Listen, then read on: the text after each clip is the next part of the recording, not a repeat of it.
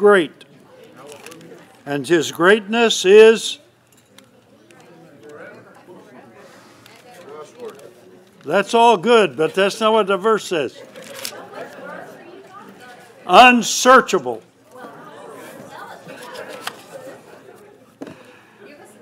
Okay, get that. That's a good idea. Every time I quote one of those verses, Ted answers it with a verse other than the one I'm looking for, and he's never been right. Yeah, but you pray for him. He's having kidney stone problems, and it's been very difficult for him.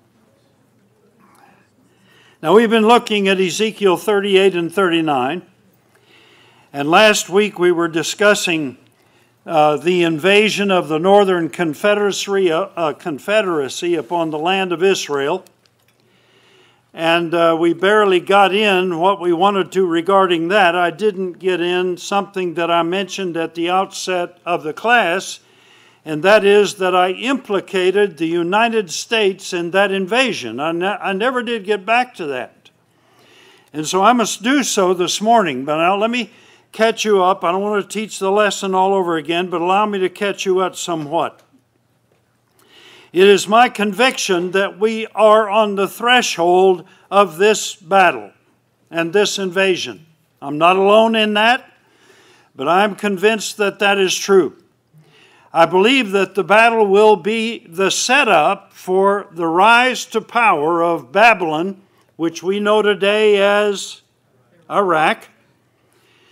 There are nations that are not mentioned in this text, which are haters of Israel, and we may wonder why they're not there. Egypt, for example, is not mentioned, but Egypt has a peace treaty with Israel.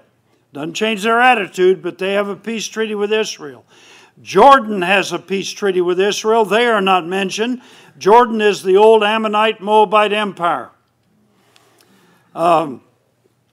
Well, it's bunny path there with the UN's decree in 47, but we won't go there now. Iraq is not mentioned. That is, Babylon is not mentioned. And you would think with the attitude of Babylon historically toward the nation of Israel, including today, that they most certainly would be involved in this battle. But right now, Iraq is in a position that it couldn't mount its army against anybody. And I believe that's one of the reasons that they're not there. And I think the scenario for this battle is developing right now. Now, having said that, I know full well how terribly wrong I could be. But I'm willing to accept that chance. And you'll all be aware of it if I'm wrong. And we'll also be aware of it if I'm right. And I don't know if we're looking at it at the end of this election, because I know the Islamic world would like very much for Obama to be elected. And that ought to be enough reason for somebody not to vote for him. And why somebody is so blind and so deaf that they can't see that is beyond me. But then, of course, that's the state of the world, isn't it? They are deaf and dumb and blind. Dumb with the acceptable sense of they can't even speak. If they do speak, it isn't worth listening to. So much for politicians. Well, not all of them, thank the Lord. In any case, when this invasion does take place, whether it's months, years, even decades, when it ultimately does take place, it will be the setup for the rise of the man of sin. Why? Because these nations that invade Israel are going to be utterly destroyed and decimated. They are not going to be a factor in world politics whatsoever, so great will be their devastation. And we talked about some of what God was going to do to these nations. If you want to look at it again, I said I wasn't going to teach it again, but please allow me.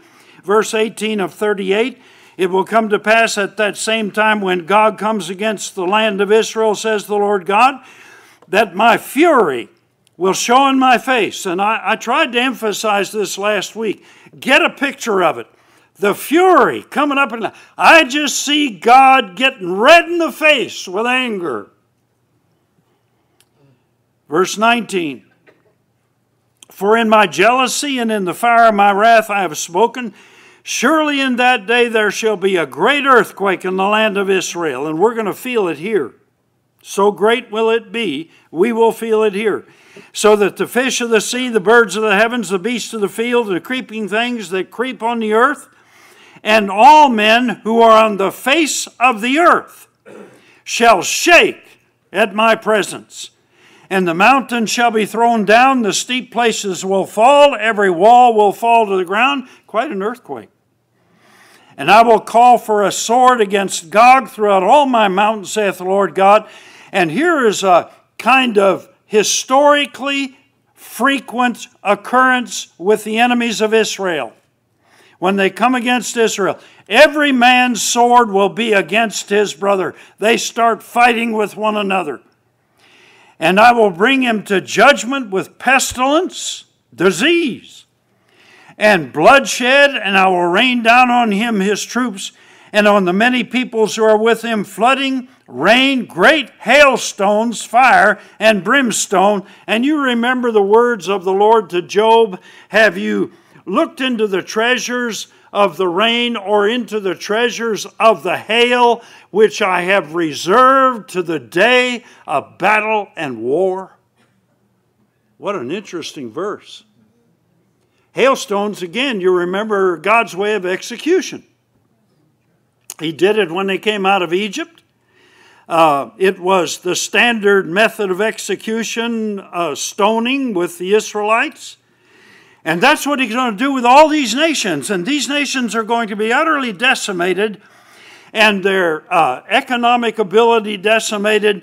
And it's going to give opportunity for Iraq, they're the only ones left not hit, that to come to power. And out of that will come the Babylonian kingdom that we know belongs to the Antichrist. I think I heard it. Y'all are afraid of me. I can tell that. I shouldn't have told that story about Ted.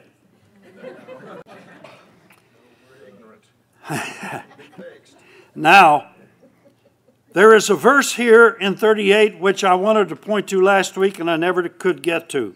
And it is verse 10. And I said at the outset of the lesson last week that the United States is most certainly at risk in this whole battle. Now, what I am about to tell you, I must confess ahead of time, is purely lambology. I believe it to be true, but I cannot give you chapter and verse to prove it because the United States does not appear directly in the Word of God. The only nations that are named in the Word of God are those that touch Israel in some direct way. Perhaps China is the one exception to that when God addresses in the kingdom period the land of Sinim, which is China. You remember Sino-Soviet? You recall those phrases we used to hear frequently? Well, you young people never heard it, but it used to be said. That was the Chinese, the Russian relationship. And so they have a place there, and that's interesting and could be talked about. But verse 10, I think, is a transition. Now, 4 times in chapter 38, you see the expression, thus saith the Lord God. And it's always a transition from what he had been talking about with something else. And I believe verse 10 to change the direction of the prophecy of the Lord to Ezekiel, and he's talking about somebody else. Because the first 9 verses direct themselves against the judgment of God upon these nations that come against Israel. And I acknowledge that he will pick it up again from verse 14. Therefore, Son of Man, prophesy and say to Gog, thus saith the Lord God, on that day when my people Israel dwell safely, will you not know it? And so I acknowledge that the terminology is much the same. Do I sound like I'm talking in circles? I have to say that. But I believe verse 10 and 11 and 12 to take us in a different direction. So verse 10 and following. Thus saith the Lord God, on that day it shall come to pass that thoughts will arise in your mind, and you'll make an evil plan. Now, isn't it strange that that statement would be way down here in verse 10 when he's already talked about the invasion, God putting hooks in their Russia's jaws and making him a guard for the people and bringing this whole multitude down. And they're covering the land, verse 9, like a cloud, you and all your troops and many peoples with you. And at the same time, you're going to think an evil plan. Sounds to me like that in the midst of all of this seeming success, because he's going to feel like he's successful in coming with this incredible multitude of people. I can't emphasize that too much. They will be a cloud to cover the land. They're going to come like a tsunami upon the nation of Israel. They will come from the south, Libya and the Sudan and their horde. They will come from the northern, I call them stands. All those 7 stands that are up there in league with Russia, from Iran, and all of these nations are going to come down against Israel. And boy, for the first time, the Arab world is going to think, we got them. They can't escape this. There's no help for them in God. You remember the psalmist said that's what the enemies of the Lord would constantly say. There is no help for them in God. That's not a good thing to say when you're attacking Israel, because it can cause you problems. It is my conviction that when he says, a thought will arise in your mind and you'll make an evil plan, and verse 11, you will say, I will go against the land of unwalled villages. There is only one nation in the world that does not have walled villages. Only one. And we're it. Every other nation, now they don't now, I recognize the modern construction, but every other nation in the world has, for their own protection against the cities next to them, walled villages. But not us. And it is my conviction that he's going to decide, now's my chance.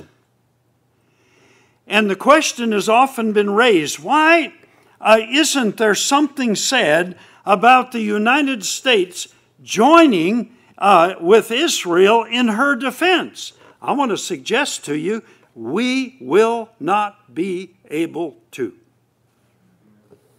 Now just look at the situation right now. I'm no pundit in this area whatsoever, but I got to say this, and really it grieves me.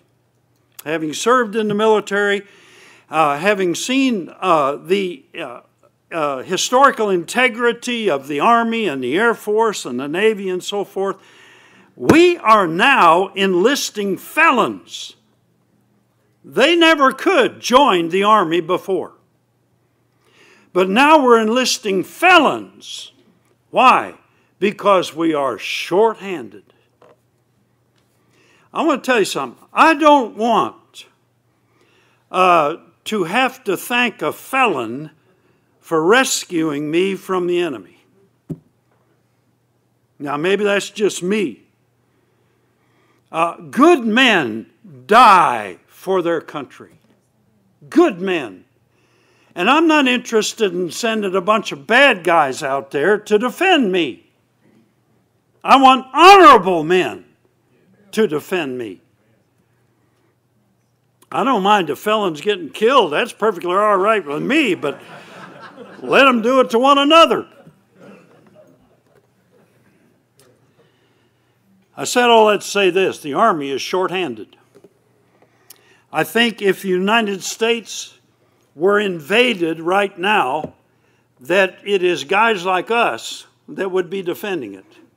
The 30-30s and the 22s and the 30-06s would come out of the closet, and we would be the ones defending it because we don't have enough army. They are spread thin in Iraq. They are spread thin in Afghanistan. We have troops, of course, in Germany and in England and various other places, but they are all tied up and a long way away. And it is my conviction that Gog, the Tsar of Russia, by the way, you notice in the news this week that Putin put his successor in? So much for elections. He put his successor in, and he's groomed him to be what he is, but now he is one of his, I'm going to say protege, that's not the right word. Putin is one of his advisors, yes, now. So he hadn't left the scene. But the Tsar of Russia, because there's been this eternal animosity between Russia and the United States, is going to see his opportunity and think that he can invade this land. Look at verse 12.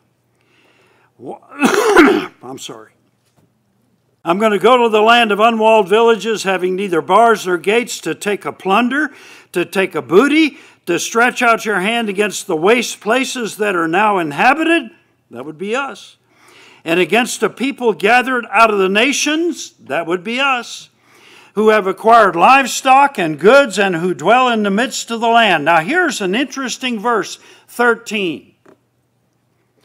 Sheba and Dedan, Saudi Arabia. Sheba and Dedan, the merchants of Tarsus and all their young lions will say, have you come to take a plunder? Have you gathered your army to take booty, to carry away silver and gold, to take away livestock, goods, to take away plunder? They're complaining. Why would they complain? Because we're their lifeblood, yeah. We're the ones that sustain them. As far as I'm concerned, we could cut them off and let them drink that oil for all I care. But they're going to complain because they don't want to see their lifeline cut off. They don't care for us much either, I want you to understand. Because on a daily basis, in the mosques of Egypt, in the mosques of Iran, and what's that country I'm talking about? Saudi Arabia. Prayers are made for the destruction of Israel and the United States. Lambology maybe, but just consider it. Now, one other thing about that, before I go on to something else, you're really going to get 2 lessons today. That strikes me is there's no end to the matter. The context does not go on to say what will happen, unless you want to restrict it to Israel, and you could do that. I don't think so. Because I believe that the United States will survive the situation only because God is going to rain hell down on all those armies. And they're not going to be able to fulfill their intentions. There won't be anything left of them. If you move over to verse 21. I will call for a sword against Gog throughout all my mountains, saith the Lord God. Every man's sword will be against his brother. Verse 23. And I will magnify myself and sanctify myself, and I will be known in the eyes of many nations, and they shall know that I am the Lord. One of the characteristics I noted last week about this whole invasion and about God's destruction upon these nations is that He never personally appears. It is all by natural disaster that He destroys these nations, and He will do it in such a fashion as He did in Egypt, so that it will be evident that it is a divine visitation upon them. They're going to know that. It's the only way they'll be able to explain their utter destruction. Okay, having said that, I want to take you to chapter 39. Now, 39 has always been a bit of a puzzle to me, because it seems to start the prophecy again, all over again. And again you have another "Thus saith the Lord." Same description. "And you, son of man, prophesy against Gog, and say, Thus saith the Lord God, Behold, I am against you, O Gog, the prince of Rosh," which is Russia. That word, by the way, if you're looking at your King James, it's chief. I remind you once again that the Hebrew word is Rosh, and it is translated chief or first.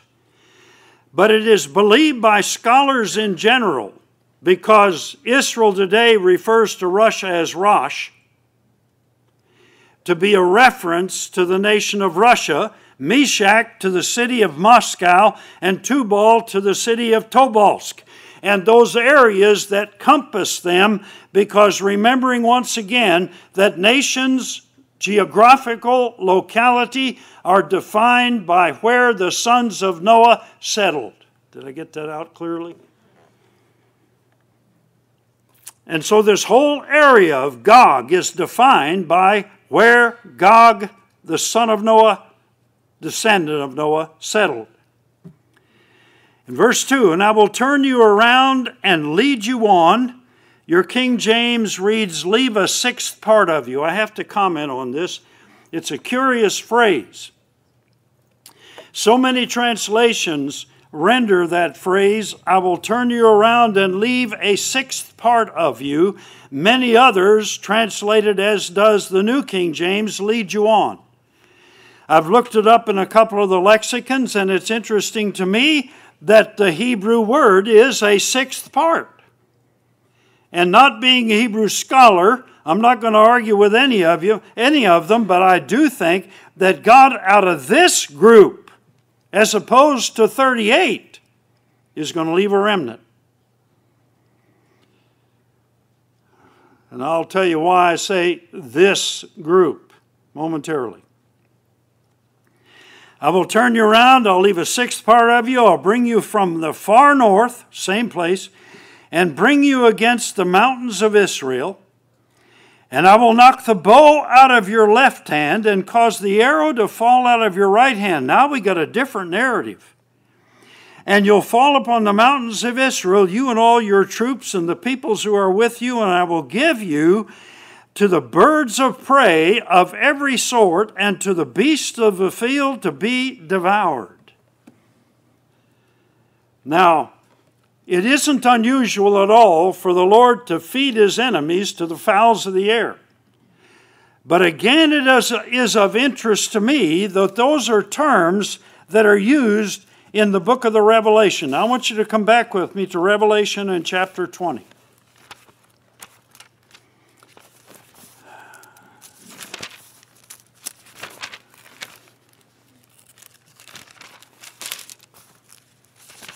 I'll get there momentarily.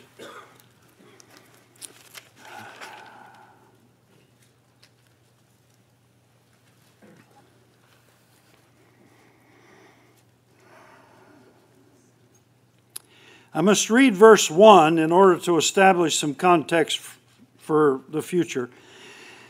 "And then I saw an angel coming down from heaven, having a key to the bottomless pit and a great chain in his hand." And I'll remind you now that chapter 19 records the second coming of Jesus Christ in power and great glory to take his kingdom over this world.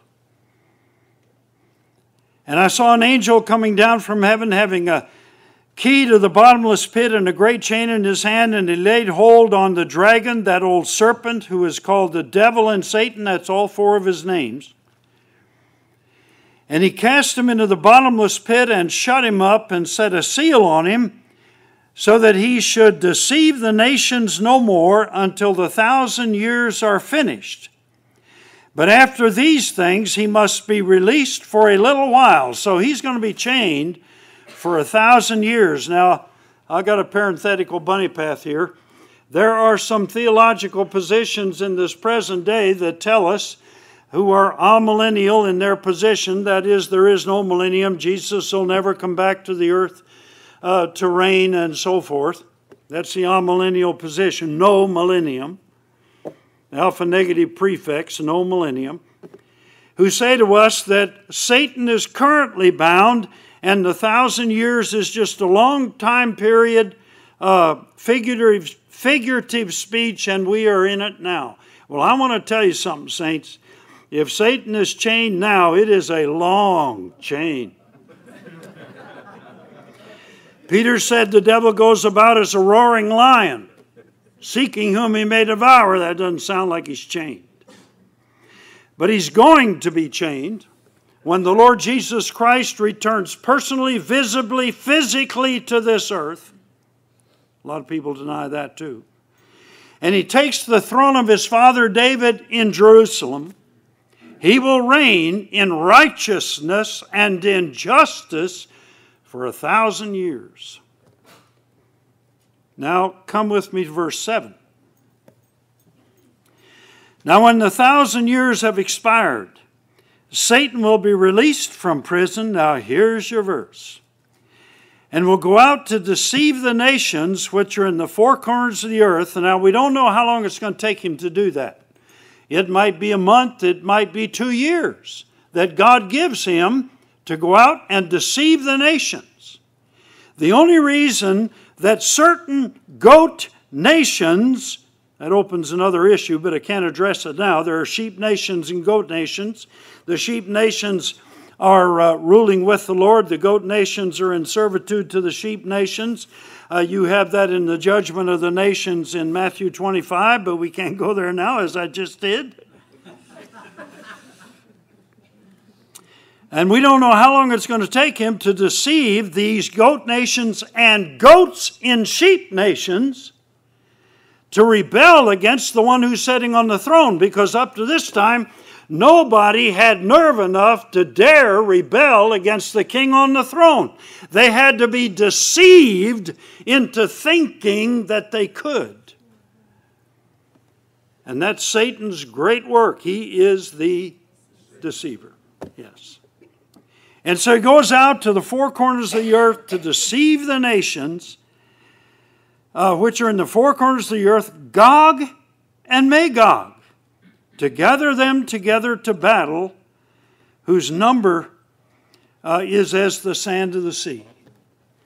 Gog and Magog? You know, as the Jews would say, that was always a bone in my throat. Gog and Magog.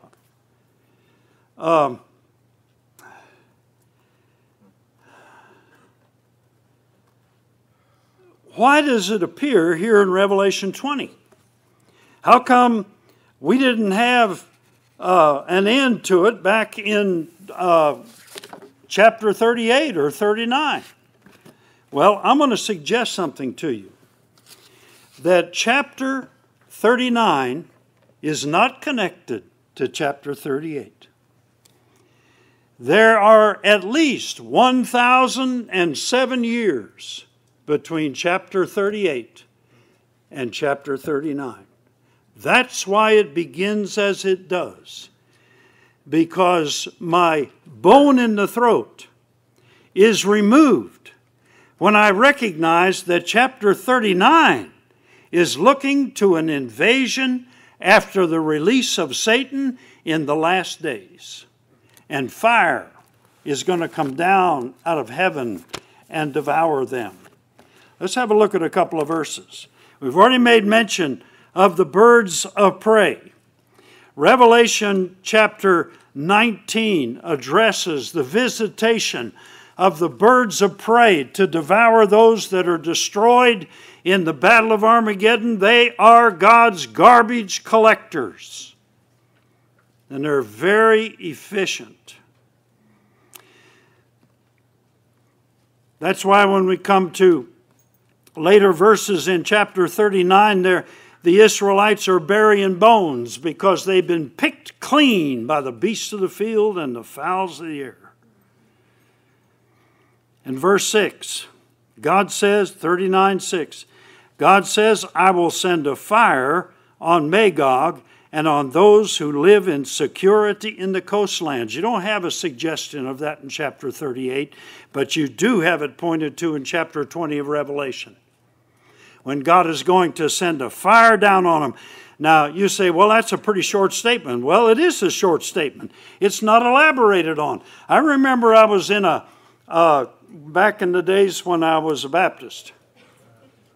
You forgive this, all you former Baptists, or current Baptists, or gonna be Baptists. You never know who'll be here, you know. I do appreciate the faithfulness of the saints. But I was in a conference one time, and there was a debate going on with a very high-profile Baptist preacher, good man, and an Englishman.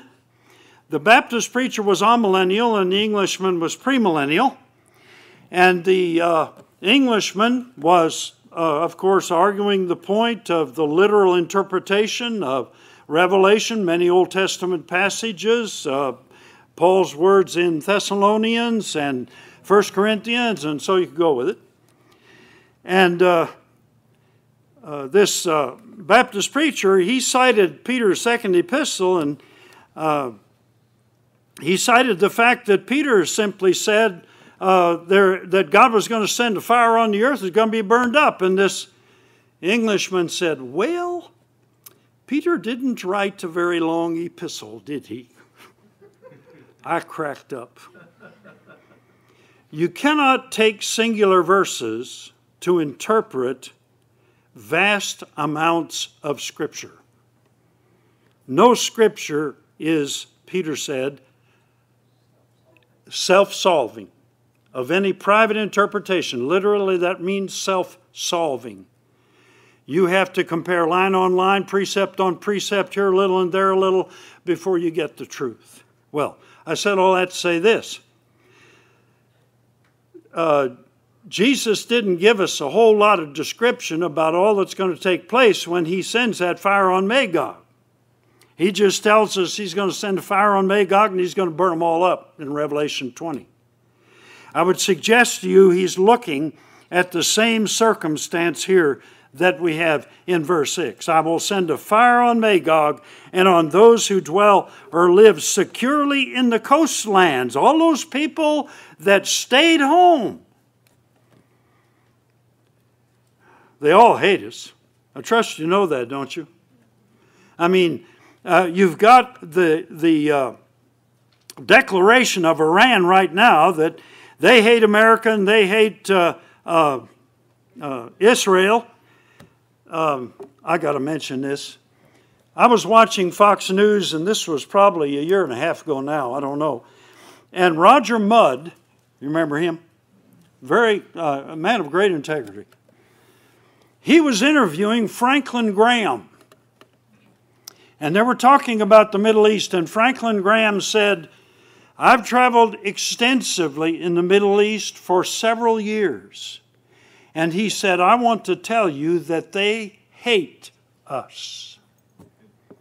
They hate us because we are Christians and Jews, and they hate us because we are free.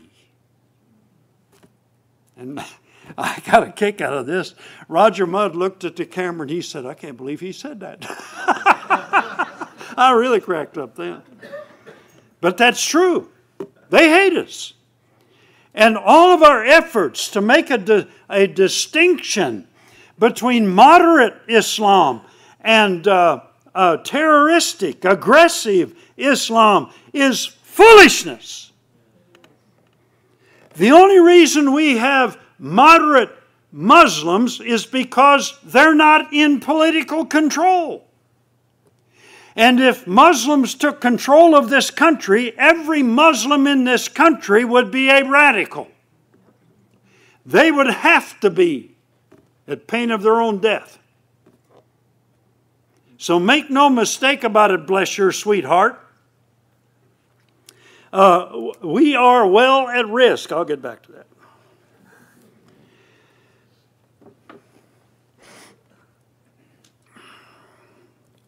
Some of the differences I wanted to point out.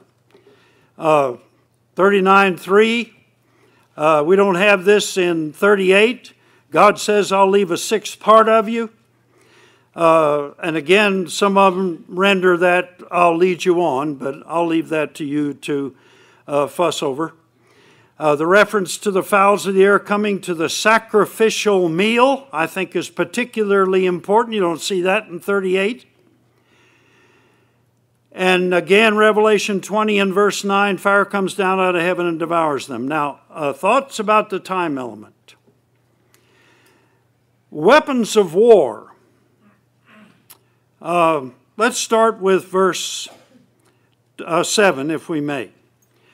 I will make my holy name known in the midst of my people Israel, and I will not let them profane my holy name anymore.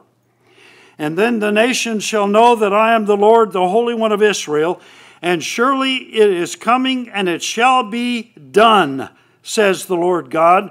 This is the day of which I have spoken. Then those who dwell in the cities of Israel will go out and set on fire and burn the weapons, both the shields, the bucklers, the bows, the arrows, the javelins, the spears, and they shall make fires with them for 7 years. Now, that's another bone in my throat. And I would read that passage and I think to myself, boy, this battle is taking place in the last days. That's been made very evident by several verses. And so are we burning bows and arrows and spears and shields and so forth? And my only conclusion to that would be, well, they're metaphorical. But they're not. Now I want to take you to Micah and his prophecy. And chapter 1, please, or chapter 4, I'm sorry, in verse 1 of Micah chapter 4. Now, this is the context of the kingdom reign of the Lord Jesus. I don't have time to elaborate on that and give you evidence of it. You can read it on your own. Remember, you do have a responsibility when I get finished. These were more noble than those in Thessalonica, because they received the word with all readiness of mind, and they searched the scriptures daily to see if these things were so. They didn't trust Paul. There's no reason for you to trust me. So you can seek this context yourself. From verse 1 of Micah 4. Now it shall come to pass in the latter days that the mountain of the Lord's house shall be established on the top of the mountains and shall be exalted above the hills, and people shall flow into it. Many nations shall come and say, come, let us go up to the mountain of the Lord, to the house of the God of Jacob, and he will teach us his ways. We will walk in his paths, for out of Zion shall go forth the law, and the word of the Lord from Jerusalem. That's because he's there. And he shall judge between many peoples, sheep nations, goat nations, and rebuke strong nations afar off. Now watch this. And they shall beat their swords into plowshares and their spears into pruning hooks. And nation shall not lift up sword against nations, neither shall they learn war anymore. What's going to be one of the characteristics of the kingdom reign of Jesus Christ? Weapons of war will be done away. And it's going to become an agricultural environment for the world during that whole 1,000 years. So when we come to the end of the 1,000 years, and Satan goes out to deceive the nations once more, well, then we're going to fight with. Come with me to Joel and chapter 3. I mean, they're not going to go to the backside of Russia and start building tanks.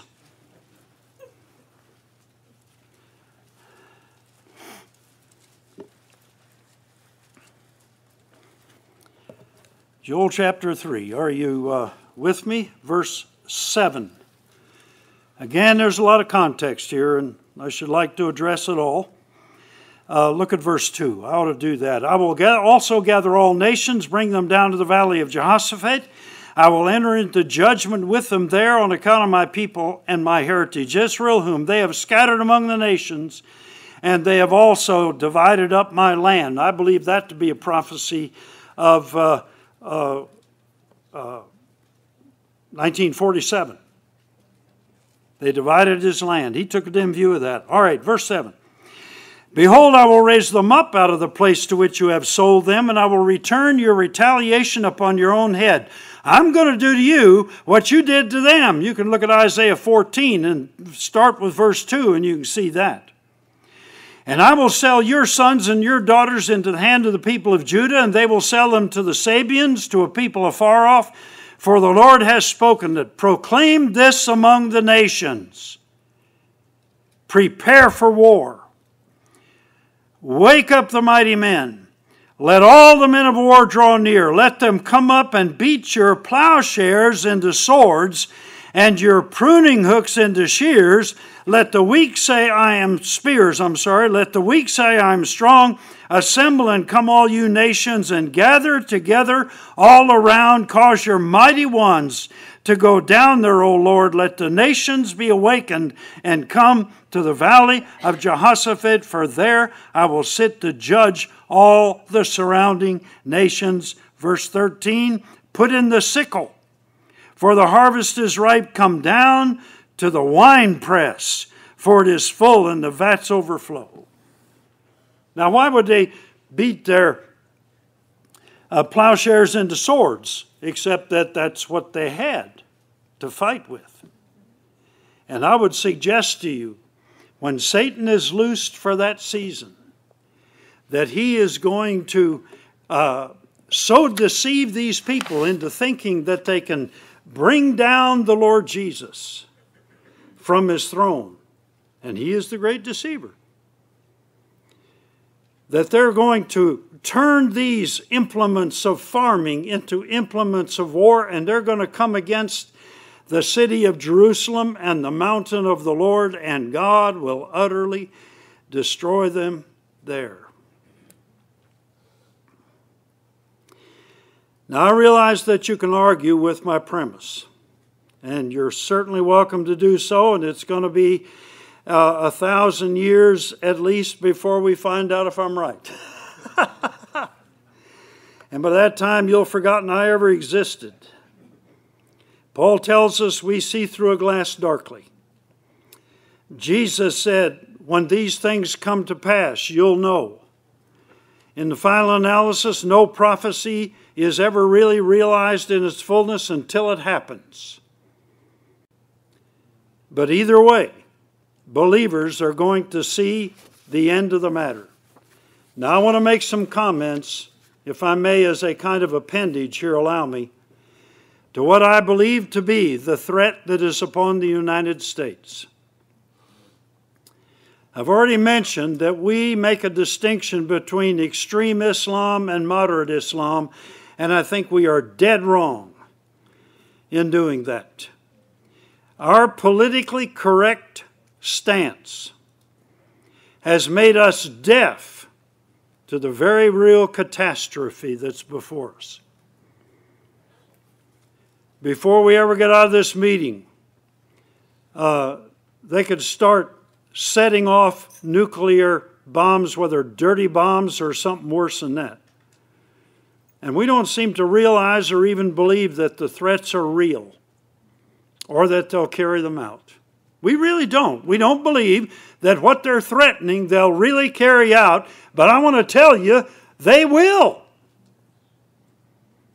And we still have this stupid notion it can't happen here.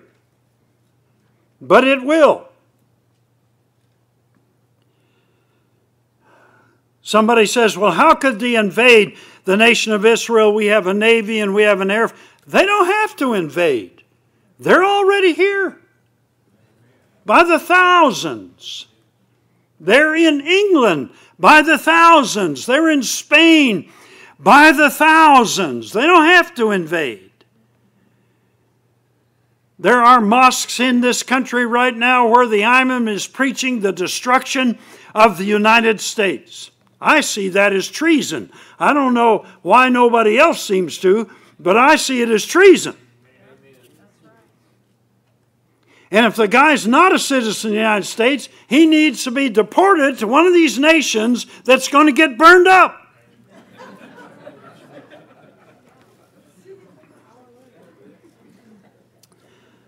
I want to draw very quickly, I know time's running out, but I want to draw very quickly on a not too distant historical experience. When the United States went to war in Korea, when North Korea invaded South Korea, we went to war with them. We were pledged to support them.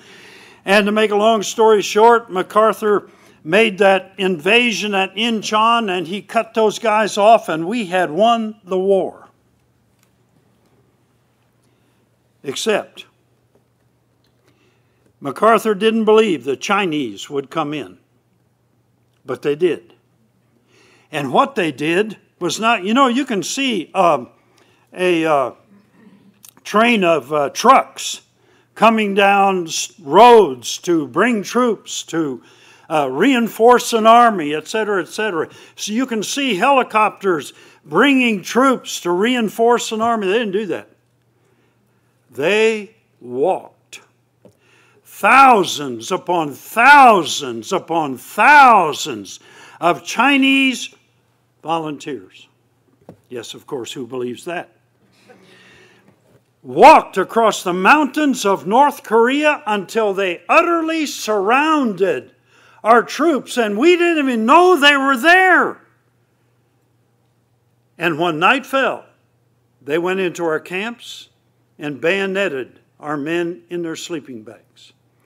They went into their tents and they bayoneted men in their bunks until we experienced a holocaust of murder across our troops.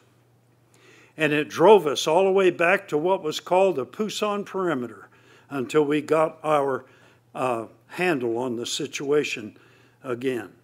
And thousands died. I would suggest to you that we can be equally blind to what is surrounding us right now. I'm not suggesting you go out and kill Muslims. I hope you understand that. They may come to you. Islam is all around us.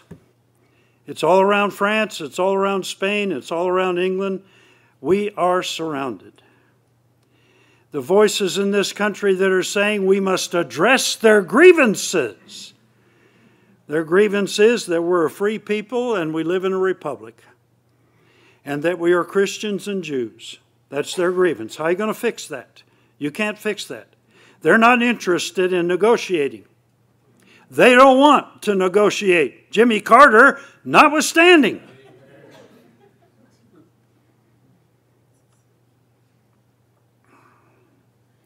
We could suddenly find ourselves run over by terrorists who would rather die than live. Because if they die in battle, then they go to heaven and they get these, I heard first 7 virgins, but then I heard 21 virgins. I don't know. Going to be crowded up there with virgins. When these guys get there, they won't be. I think that the insanity that they believe is a mark of the deception of Satan upon the Islamic world. And we could suddenly find ourselves surrounded with terrorists who would rather die than live. Kamikazes all over again. I just ask you to consider it. I might be wrong about the time of the invasion of chapter 38. I might be wrong about our being involved in that invasion, howbeit I do not think it's successful. Not because I think we're so good. I think that they're not going to be able to finish because they're going to get wiped out. I would hope in that day we would be found to be a sheep nation, but that remains to be seen. And I may be dead wrong about chapter 39 relating to Revelation chapter 20 and verse 9 as a second prophecy altogether. If many of these prophecies in the Old Testament were written thousands of years before their fulfillment, why couldn't we have one that's written 1,000 years after we arrived? just as easy. I just ask you to consider it. Let's stand and pray.